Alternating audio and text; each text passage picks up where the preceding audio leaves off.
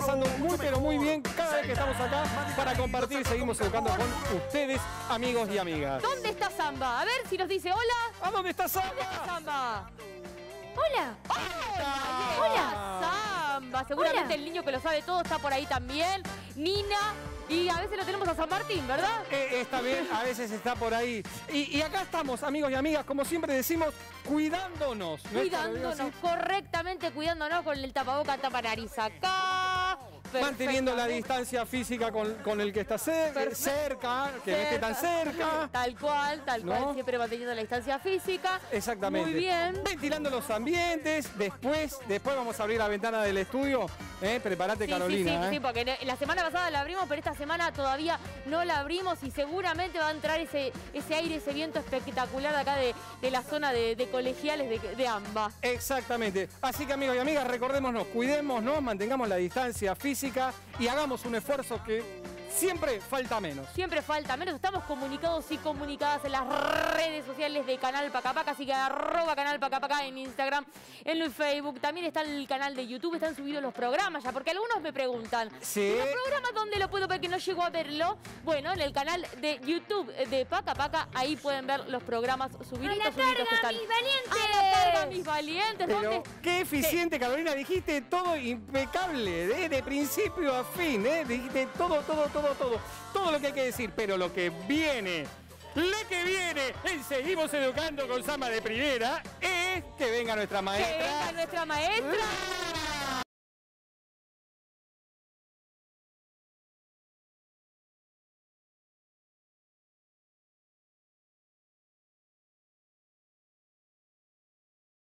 Hola, Lara.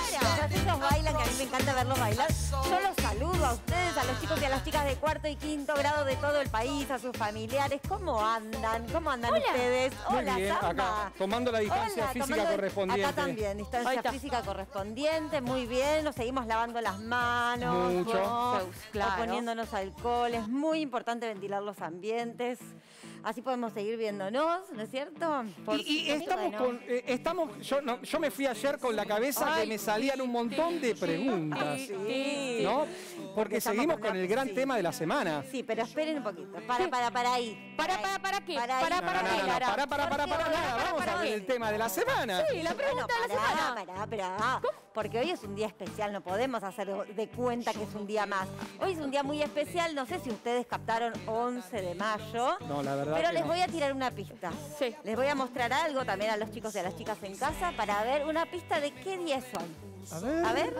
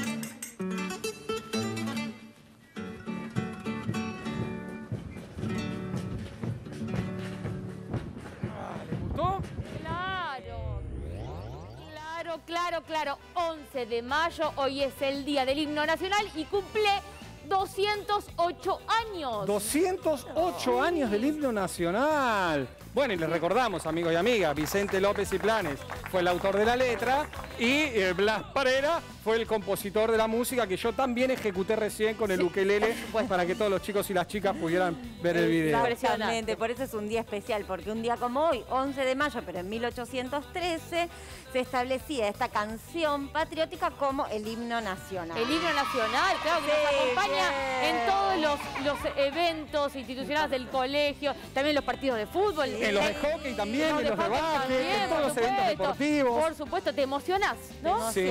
Uno se emociona. Claro que sí, claro que sí. Y con esta emoción, ahora sí, vamos a ir a la pregunta de la semana. ¿Cuál era la pregunta de esta semana? A ver, Zamba.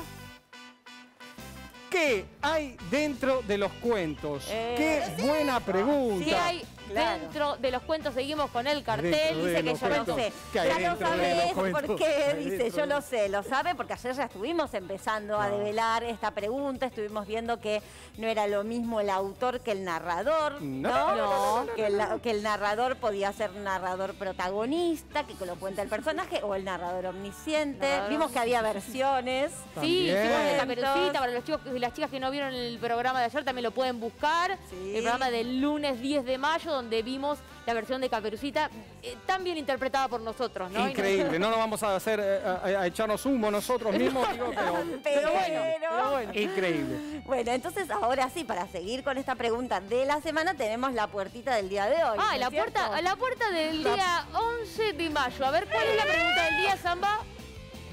La pregunta del día que nos trae Zamba es: ¿qué formas tienen los cuentos? ¿Qué formas tienen los cuentos? A ver, ¿qué formas tienen los cuentos? ¿Qué formas tienen los cuentos? Tienen los cuentos, chicos y chicas, ¿qué forma? A ver, chicos y chicas, pero puede ser que sea un poquito más, a ver... Rectangular. Sí. Esa es una forma rectangular. Pero no, a ver, ¿qué puede ser? Rectangular. ¿Qué forma tienen los cuentos, chicos y chicas? ¿Hay cuentos en casa para ver qué forma tienen? Están hay libros redondos también. Hay libros redondos. Sí. Están los que tienen la forma, los que cuando yo era chiquito, los que están encalados se llama, ¿no? Como la forma de un animal. Sí. Ahora, ¿hablaremos solo de la forma física de los cuentos? Sí, porque hay más formas físicas, pero no solamente de eso. Pero no solo formas físicas. Miren lo que tienen atrás. Miren, chicos y chicas en casa, estas imágenes que tenemos acá. Espera, ¿y qué espera? Tendrán que ver con la forma. Me está preguntando qué tiene que ver con la pregunta del día, la forma que tienen los cuentos. ¿Por qué tiene que ver? ¿Pueden ser cuentos o no pueden ser cuentos? A ver. ¿Y desde cuándo un diario es un cuento? Un almanaque lunar es un cuento. ¿Desde cuándo una carta es un cuento? Ahora, yo les pregunto. Un WhatsApp. ¿Ustedes leyeron todo como para saber que no son cuentos? Sí, yo leí todo el diario del medio, el diario de la mitad. ¿Lo leíste todo? Mirá que está en otro idioma. Pero por supuesto, ahí dice, hoy, 11 de mayo, en la República Argentina, es el 208 cumpleaños del himno nacional. Chicos y chicas, yo estoy segura, pero segura que ustedes en casa también se dieron cuenta que esto no son cuentos, sin necesidad de leerlos. ¿Por qué? Justamente por lo que estamos hablando hoy, por la forma que tienen. Caro y Pablo enseguida se dieron cuenta, estos no son cuentos. Y porque la forma que tiene o la organización que tienen, no hace falta que los leamos para darnos cuenta que no son cuentos. Bueno, ahí tenemos, nos muestra la placa, el diario, entonces tenemos ahí que tenemos un título, ¿no? Vos querés decir, lo identificás. Eso, vos querés decir que viendo la forma ya sabemos de qué se trata, sabemos que eso es un diario, en japonés, en chino, en mandarín. Claro. Y esa forma, esa organización tiene un nombre, que nosotros nos damos cuenta solos, pero quizás no sabemos que tiene un nombre. Y este nombre es el paratexto. ¿Cómo? El paratexto. El paratexto es esta organización que tiene, que nosotros nos damos cuenta qué tipo de texto es sin necesidad de leerlo. Vamos a ver más o menos cada uno, a ver si nos damos cuenta de qué se trata. Estimado Rafa, dice. Vamos a ver la carta. Estimado Rafa. ¿Tiene la fecha? Sí. Sí. Ahí está, tenemos la fecha. A veces dice el lugar, ¿no? Buenos Aires, tal fecha. Muchas gracias a Rafa por habernos prestado la carta. Tal cual.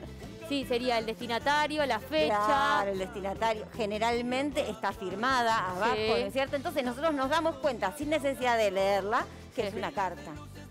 Que eso es una carta. Perfecto. Entonces, el paratexto nos habla de esta forma que tiene, más allá del contenido. Bien. A ver, veamos otra. A ver. Ahí. Acá. Bueno, sin leerla, ¿qué es? Una publicidad. Una publicidad. ¿Cómo nos damos cuenta? Y porque tenemos como una especie de producto que está como con la imagen ahí en primer plano. La imagen es muy importante. La imagen es muy importante. Sí. Y además tiene el precio también, ¿viste? Tiene el precio. Y les digo, porque seguramente los chicos y las chicas no saben qué es eso. Eso es una peseta. Era una moneda española. Una peseta. Eso. Una Entonces, peseta. Perfecto. hay una imagen importante, hay palabras que nos invitan a consumir o a comprar cierta cosa. Vemos que las letras son diferentes tamaños según lo que nos quiere decir. Sí, como que la marca está más grande, ¿no? Exacto. Bien. ¿Qué más tenemos? A ver. A ver. No lo leemos, ya sabemos qué es. Ya sabemos qué es. Me sacaron una captura de pantalla de mi celular. No, pero ese no. me pidieron permiso. Ah, me pidieron te pidieron permiso, Ah. vos dijiste que sí, está bien. Y ahí tenemos, también dentro lo contiene al WhatsApp, hay un audio. Hay un audio.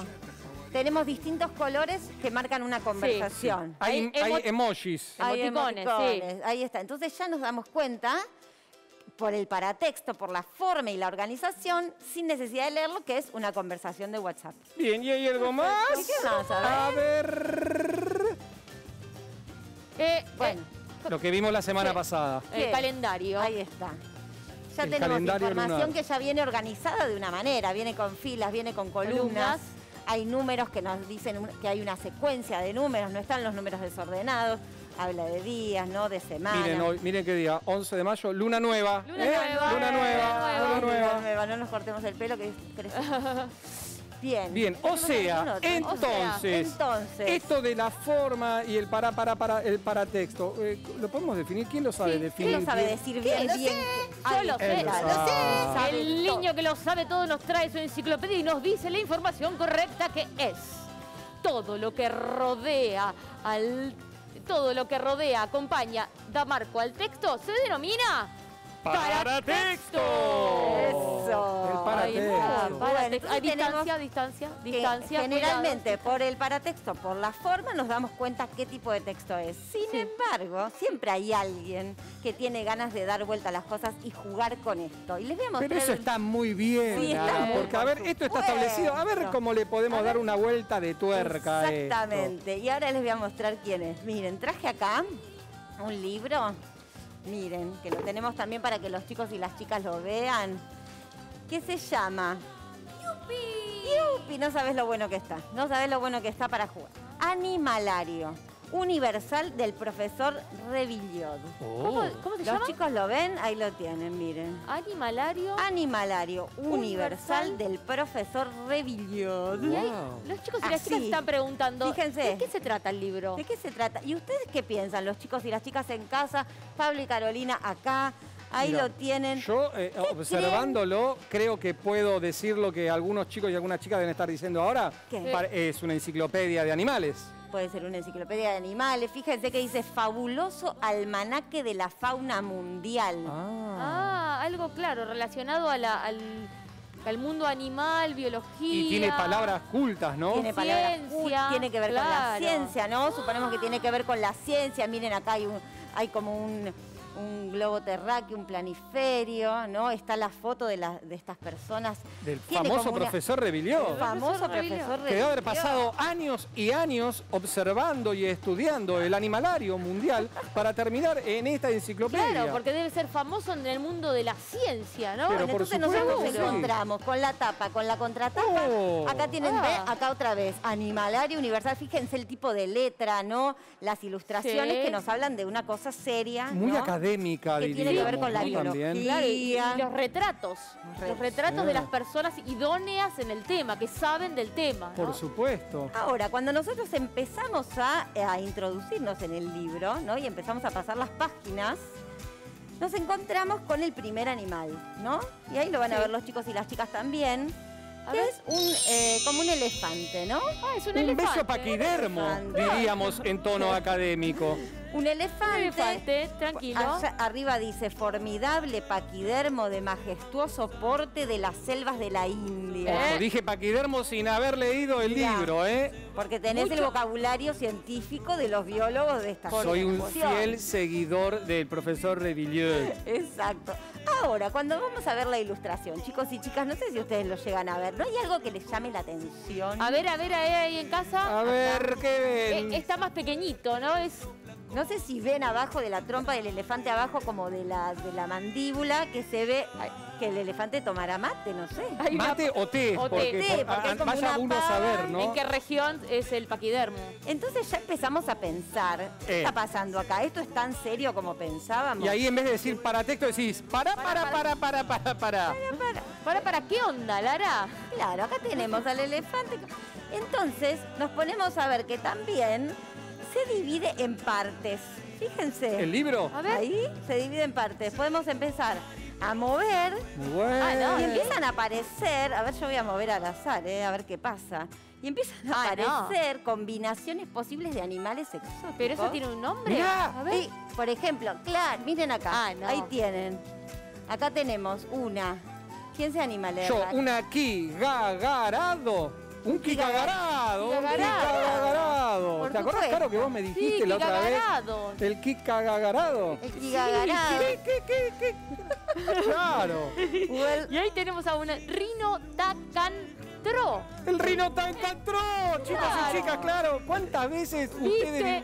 El El rinotacantro. tiro tacantró. entonces vemos que podemos empezar a jugar moviendo las partes del libro y encontrar animales exóticos que ni siquiera nos podríamos imaginar, que además vienen acompañados por sus descripciones, ¿no? En la parte de arriba. Acá tenemos, por ejemplo, Mira, el rino liriano. El rino debe liriano. ser de Libra. Ay, mirá.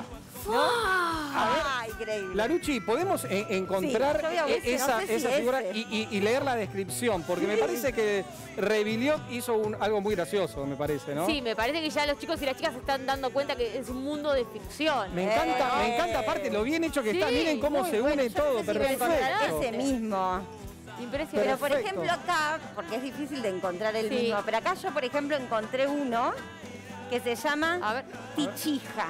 a ver si los A ver, chicos y las mostralo, chicas- mostráselo a los La chicos y las chicas. tichija, yo lo voy a mostrar ahí. A ver. No sé si lo ven y voy a dejar acá arriba también, porque eso es lo interesante. Que acá está y muy acá bueno. acá arriba aparece la descripción ¿Y la podemos leer? y dice feroz animal de hábitos omnívoros de las zonas templadas. Espectacular. A ver, Reviliot. Se me fue. Pero entonces me queda una cosa. ¿El autor de este libro es Reviliot o no es Reviliot? Ah, ya, claro, ya nos genera la pregunta. Ya es todo medio de ficción, como decía Caro. ¿Será verdad? Acá dice Yo que lo ¿Él lo sabe? Pero a ver, el yo niño también que lo lo sé sabe porque me todo. puedo fijar acá. Por eso también lo sabemos, porque nos podemos fijar acá. A ¿Qué ver, le parece ¿quién si es nos el fijamos? autor? Porque acá, si nos vamos a donde está la información del autor, de quién hizo el libro, vamos a encontrar que dice, y acá acá lo está, mira. tienen, que dice Murugarren Miguel, ¿no? Y el ilustrador que es Javier Sáez. Murugarren Miguel, que es el que hace el que escribió y el que hizo la ilustración. Quiere decir que en realidad, incluso el nombre del que supuestamente lo escribe es ficción. ¿No es cierto? Una parodia de un libro dentro de un libro. Exactamente. Claro. Entonces, Y con la estética puede armar ese mundo que se imaginó y lo hizo el libro. Esto te me hace acordar a alguien. Alguien que también, un ilustrador argentino que es excelente, que también juega con el paratexto. ¿quién? ¿Te acordás? Sí, yo me acuerdo. Pablo Impresionante. Bernasconi. Pablo Bernasconi. Pablo Bernasconi. Esto, Los chicos y grande. las chicas lo deben conocer porque hay un montón de libros de Pablo Por Bernasconi. supuesto. Son hermosos. El año pasado hablamos con Pablo Bernasconi en un vivo de Instagram en el mundo Zamba. Y vamos a ver un poco qué nos decía Pablo Ah, Bernasconi. dale, vamos a verlo.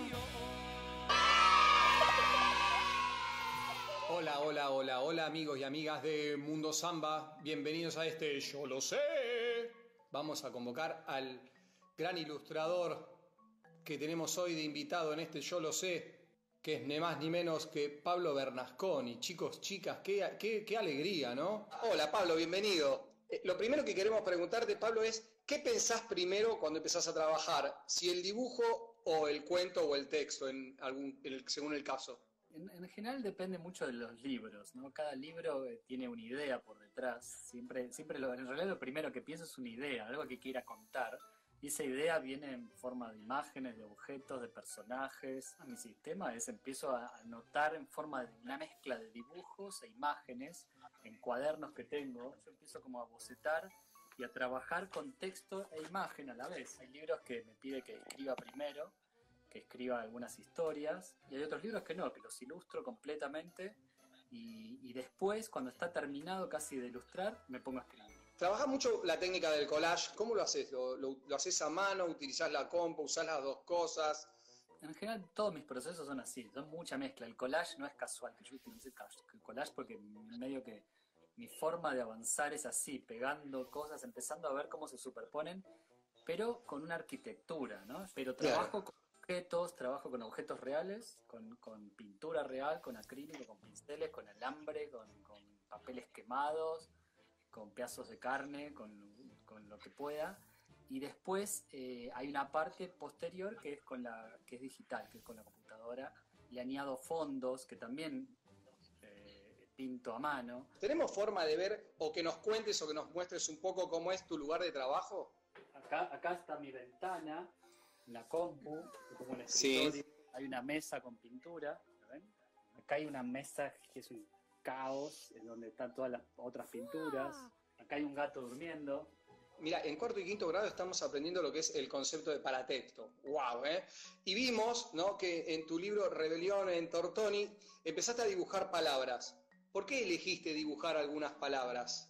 En realidad son como que las palabras son un personaje, por eso las elegí dibujar. Las palabras de Tortoni, que son las que les salen de la cabeza y que los demás ven, es como un personaje más del libro. Entonces necesitaban estar dibujadas y tener características propias. Apareció nuestro personaje, nuestro protagonista, me dicen Zamba, así es su Instagram, te pregunta, ¿hace cuánto tiempo sos ilustrador? De que me dedico a la ilustración profesionalmente, que digamos que puedo vivir de eso, debe hacer unos 20 años. Mi familia, por ejemplo, no tiene nada que ver con lo que yo hago. Mi familia, mis padres son científicos y trabajaban en el área nuclear de un reactor nuclear. No tiene nada que ver con el arte ni con la literatura. Sin embargo, el poder entender que hay una vocación o que hay algo que a uno lo magnetiza, ¿no? Que te empuja a estar mucho tiempo dibujando sin que te des cuenta que pasa el tiempo. Mira quién apareció, Niña. Niña te pregunta, ¿le darías algún consejo a los chicos y chicas que les gusta inventar historias? La forma de inventar historias también es elaborarlas, ¿no? Me gusta eso, digamos. ¿Cuál es el consejo? Y que se elaboren. Hay una parte de la historia que es chiquita, que es alguna... Se me ocurrió algo. Bueno, eso es una parte, es un inicio, es un motor. Ahora, las historias dicen, bueno, para esto necesito un personaje. Entonces el consejo que yo le daría es que traten de desmenuzarlo un poquito y de ver cómo hacer avanzar eso, ¿no? Bueno, Pablo, agradecerte mucho que hayas estado en este Yo lo sé de Mundo Zamba. Bueno, muchas gracias por tenerme en el programa. Estoy muy también contento de poder dirigirme a mucha gente que no estoy mirando ni viendo, pero supongo que es un cariño mutuo, así que bueno.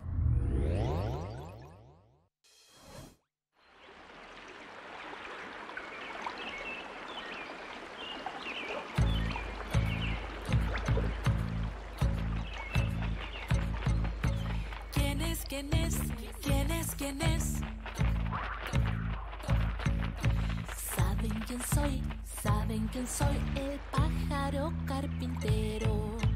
Muy derechito y fuerte es mi pico. Voy martillando sobre los troncos, a veces fuerte, otras muy suave. Muy ligerito o despacito. Voy para arriba, voy para abajo, trepo a saltitos y no me caigo. ¿Saben quién soy? El pájaro carpintero.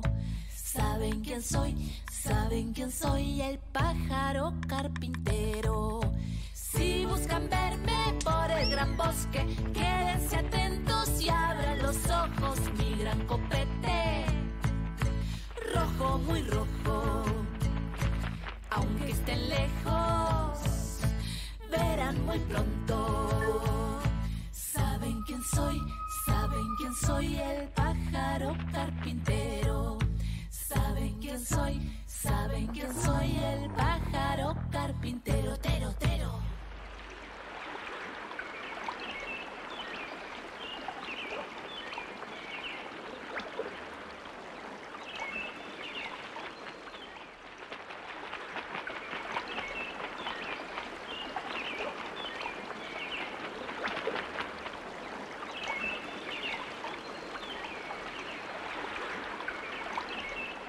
Nico. Para. Texto, vos. Para, pente. Para. Aguas. Para,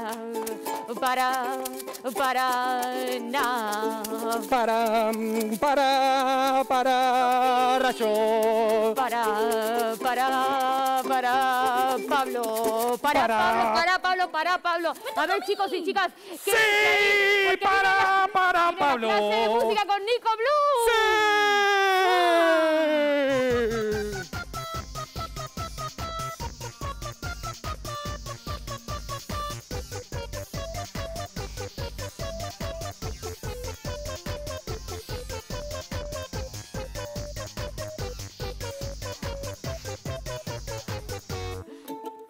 No, Pablo, no Para, sos Jimmy Page. Para, Nico.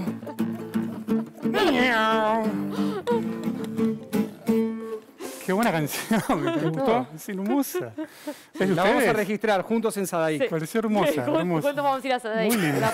A la puerta. Hola, Nico, bienvenido. Hola, bienvenido. Bueno, muchas gracias, qué lindo, qué alegría estar acá con todos ustedes, chicas y chicos, con ustedes amigos y bueno, con todo el mundo en general. Bien, traje una canción hoy porque vi que estamos en el tema de los cuentos. Sí. Y hay una canción que cantaba Paco Ibáñez, el querido Paco Ibáñez, lo recomendamos, cantautor español, Sí. divino. Cantaba esta canción que habla, tiene el relato de un cuento, pero más que explicar, vamos a cantarla un pedacito y vamos a ir viendo en el correr de la canción qué vamos a ir haciendo. Tenemos la letra ahí en la pantalla, nos va a aparecer ahí. Érase una vez, se llama, como empiezan Érase una vez. tantos cuentos en la historia. Entonces yo voy a cantar un pedacito y ahí en casa me acompañan madres, padres, hermanos, todos. cantando. Tutores, encargados. Exactamente. Adultos responsables.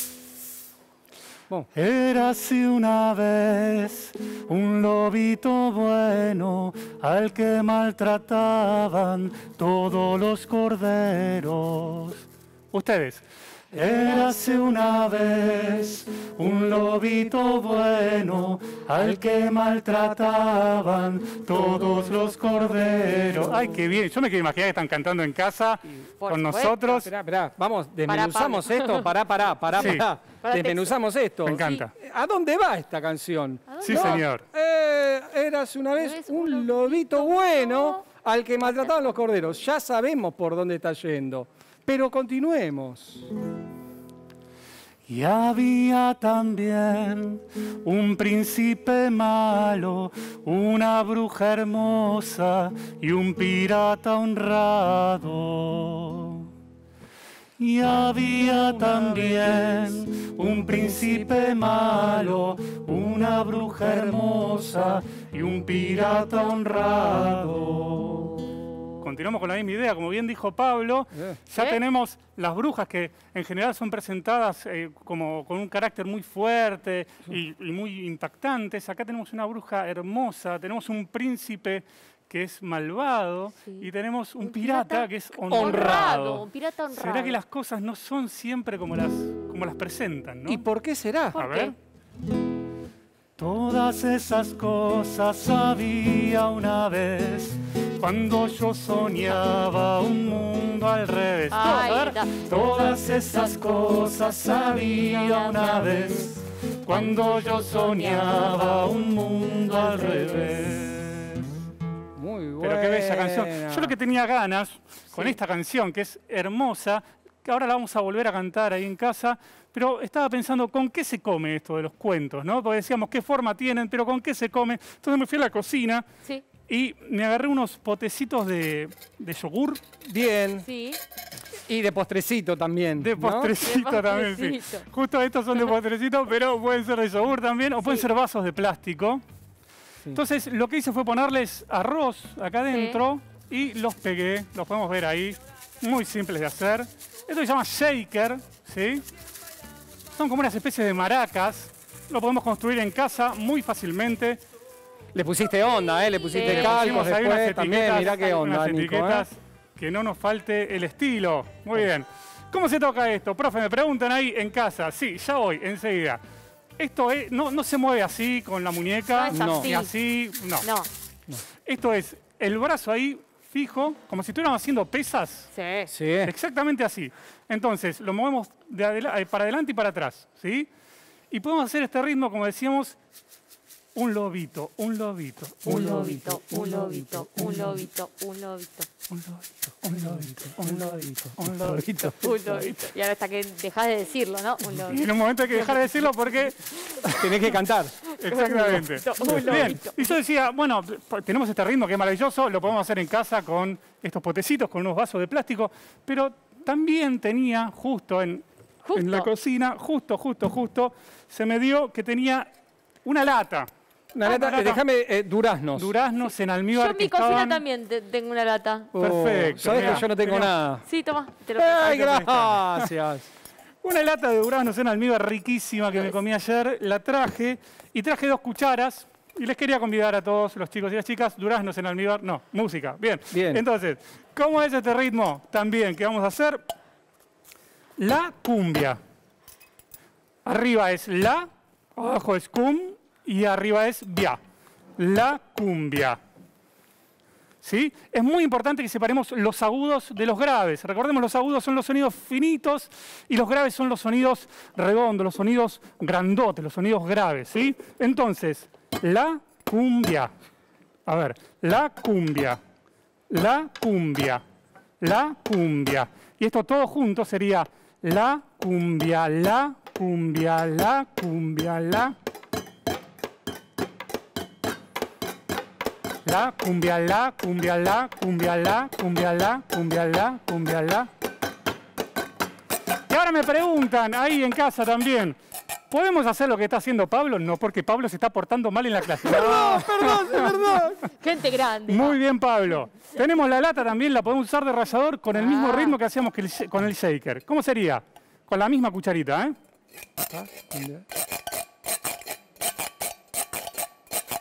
Estupendo. A ver, ¿se animan?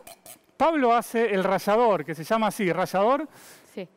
Caro hace, ¿querés hacer el de los shakers? Dale, y yo hago el de la cumbia. A ver cómo profe. suena todo junto. Dale. ¿Sí? Dale. Cuento 4 y empezamos. Dale. 1, 2, 3 y... Y ahora vamos a cantar esta canción con este ritmo, ¿les parece? Muy bueno. Hermoso. Entonces, yo voy a agarrar un poquito la guitarra. Pablo y Caro me van a ayudar. Pueden hacer cualquiera de los 2 ritmos en casa, si tienen latas, si tienen estos potecitos, si tienen vasos, palmas, o pueden cantarla conmigo. El Pueden hacer rallador puede tantas ser cosas. el rallador de queso también. El rallador de queso puede Claro. ser, Cuidado, ¿no? Por exactamente. supuesto. Pero bueno, nos vamos a despedir con esta misma canción, pero en una versión, una versión más en cumbia. Así que Hoy es el estamos ritmo. dándole vuelta de tuerca a las cosas. Exactamente, Como como hizo armamos Emisión. los animalitos, ahora armamos con esta canción con otro ritmo, ¿sí? Ponemos el micrófono. A ver, Pero qué bárbaro. Esperá, mirá qué Ahí buen está. micrófono Con todo, es. mirá, así Somos suena la bien. banda, somos la banda. Así suena Hermoso, bien. me encanta, me Ah, encanta. va. Cuento 4, ¿eh? 1, 2, 3 y...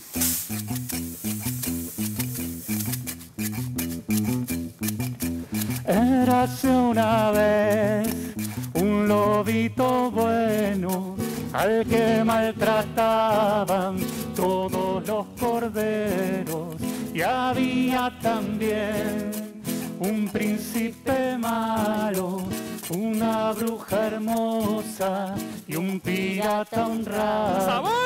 Todas esas cosas había una vez cuando yo soñaba un mundo al revés. A ver, en casa, vamos. Todas esas cosas había una vez cuando yo soñaba un mundo. Última, vamos. Dale. Todas esas cosas había una vez cuando yo soñaba un mundo al revés. ¡Vamos en casa! ¡Esa! Fuerte el Bravo, aplauso, Nico qué Blue. increíble. Muchas gracias, Pero qué Nico Blue. impresionante que es la música, ¿no?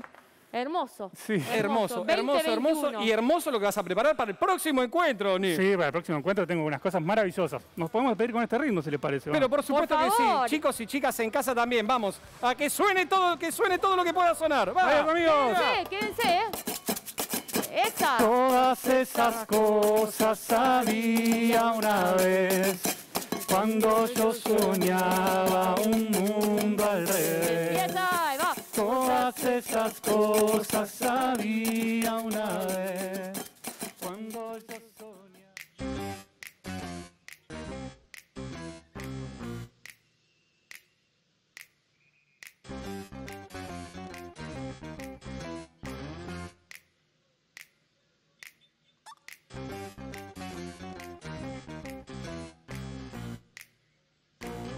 Un día por la calle Carabobo se pasea una nena con un globo.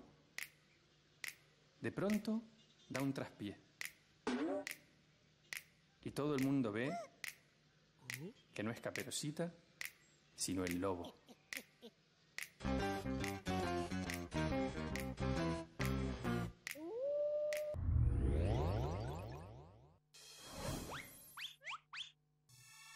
Desde hace miles de años el ser humano quiere descifrar los misterios del universo, aunque lleve mucho esfuerzo. Cuando se inventó el telescopio, miles de estrellas se pudo observar. Aunque no podían tocarlas, no dejaban de estudiarlas. Esta es la era espacial para tomar nuevos rumbos. Esta es la era espacial para entender nuestro mundo.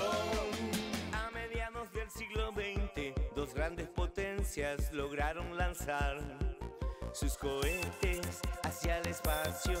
Llegar segundo era un fracaso, pero no fue un ser humano, fue un mono valiente el primero en flotar. Y otros perros de gran renombre, hasta que viajó el primer hombre.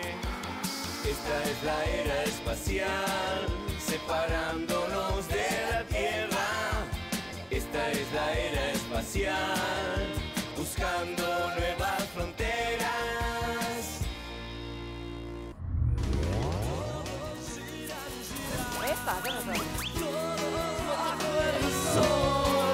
Se proyecta la vida. Lobito bueno. Mariposa técnica. ¿Cómo quedamos con el ritmo de la clase de música? Los chicos y las chicas también ahí en Quedó el casa. movimiento en la mano. Y esta Muy canción que bien. sonó se canta en las escuelas un montón Un cantan montón, esa sí, me canción. encanta. Y Mariposa como todo Tecnicolor. tiene que ver con todo, Por mariposa supuesto. tecnicolor, ¿qué tenemos acá, ¿Qué Lara? tenemos acá? Una hermosa mariposilia. Hermosa mariposa. Fíjense qué particularidad tiene esta mariposa. Estamos hablando de la forma de los cuentos. ¿Qué forma tienen los cuentos? Y fíjense esto. No me van a decir que no es una maravilla. Esto es una mariposa. No es una maravilla, es una mariposa. Es una Tiene razón, mariposa, Caro. pero además es una maravilla. Sí, siempre siendo coherente, ¿no? Pero esta mariposa, ¿qué le pasa a esta mariposa? Pero qué loco tiene? esto, ¿no? ¿Qué tiene de- Utilizan la forma de la mariposa, ¿no? Para contarnos algo. Claro, justamente es un cuento, pero que tiene forma de mariposa. En general, estos son cuentos, se llaman caligramas. Para. Sí, Para. ¿Cómo se llama? Sí, Pablo, y los chicos y las chicas en casa, quizá algunos ya lo sabían, se llaman caligramas. Justamente, con las letras se arma un dibujo que generalmente tiene que ver con el contenido, ¿no? De este cuento. Por ejemplo, vieron que acá el título está Mariposa del aire. Y si empezamos, dice, mariposa del aire, qué hermosa eres. Mariposa del aire, coloreada y verde. Luz del candil, mariposa del aire, quédate ahí. Wow, Quédate podés ahí, terminar como el quédate chiste ahí. del otro día con Tortícolis, No, porque impresionante. De paso nos sirve para elongar, quédate ahí. Impresionante. Eso. Entonces, esto también tiene que ver con la forma de los cuentos. Cómo encontramos maneras creativas de contar un cuento. Ahí tenemos Fíjense el texto. este es muy bueno. Texto que se encoge, justamente. El título ya nos dice, acá está, de Guillermo Cabrera Infante, un texto que se encoge. ¿Ven? Entonces ya el paratexto, ¿no? Esto que decíamos, la forma de organizarlo, nos da cuenta de que en este caso estamos jugando con la forma. A ver, y dice, Claro, el dice. dueño se achicó, si es que podía hacerlo todavía, y fue el hombre increíblemente encogido, Pulgarcito o Meñique, el genio de la botella al revés, y se fue haciendo más y más chico, pequeño, pequeñito, chirriquitico, hasta que desapareció por un agujero de ratones al fondo, un hoyo que empezaba con O. Ahí está. Y te va yendo. Vieron cómo la forma tenía que ver con el contenido, que el texto también decía de algo que se iba haciendo más pequeño cada vez, ¿no? Me gustaría seguir investigando acerca de los, ¿cómo dijiste que se llamaban? Los caligramas. Los caligramas. Caligramas. Y para seguir investigando tenemos veo, letras y palabras. A ver, Concéntrate. Imagínate un campo con un pasto muy verde. De repente empieza a crecer un árbol, le empiezan a salir ramas con hojas más verdes aún. Oh, se posa un pájaro que empieza a cantar. Se cruza con un águila que también canta. Me perdí, Eva, me perdí. Oh, Lucio, no te perdiste. Mira qué hermosa imaginación que tenés. Hiciste un caligrama. ¿Hice un caligrama? Sí. ¡Wow! ¿Y qué es un caligrama? Un caligrama son frases o poemas que, según cómo se disponen en el espacio, forman una imagen. Es hermoso el caligrama que yo hice. Hermosísimo.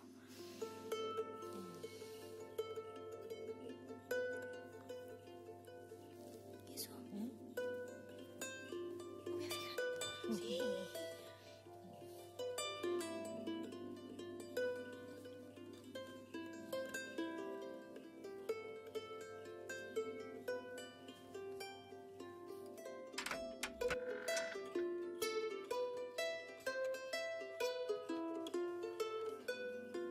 Suelta palabras, murmura lunas, con consonantes, estrofa cunas, deshoja faros, hilvana cuentos, trota retablos, navega cuentos, página imagina, desgarraduras, enciende letras, sopla aventuras. ¿Damos un paseo por caligramas, letras y palabras? Vamos.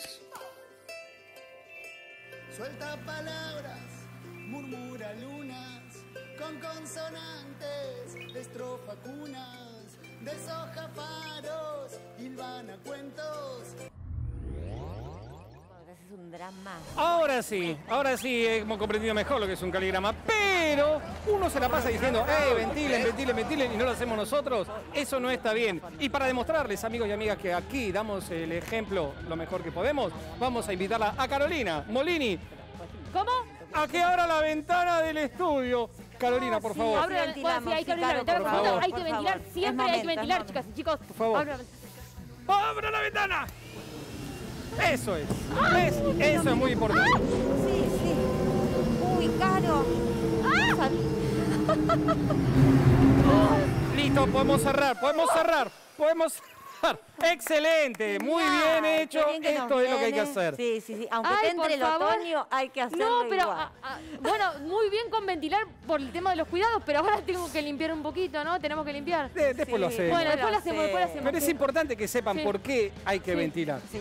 Porque nosotros cuando hablamos emitimos unas pequeñas, chiquititas, gotitas muy chiquititas, que se llaman aerosoles. Sí. Los aerosoles permanecen en el ambiente. Sí. Entonces, si nosotros ventilamos, las ventanas las abrimos un poquitito, con 5 centímetros más o menos, se llama ventilación corrida, ¿cómo se llama? Cruzada, claro, porque abrís una ventana en un lado, abrís otra en otro, y ahí esos aerosoles que están dando vueltas se disuelven y se van. Por eso es tan importante ventilar los ambientes, por más que tengamos un poco de frío. Es tan importante ventilar los ambientes, seguir con el uso del tapabocas, tapanariz. Acuérdense, siempre les decimos acá, en la nariz también tienes que estar tapadas, tienen que hacer amigos la boca y la nariz.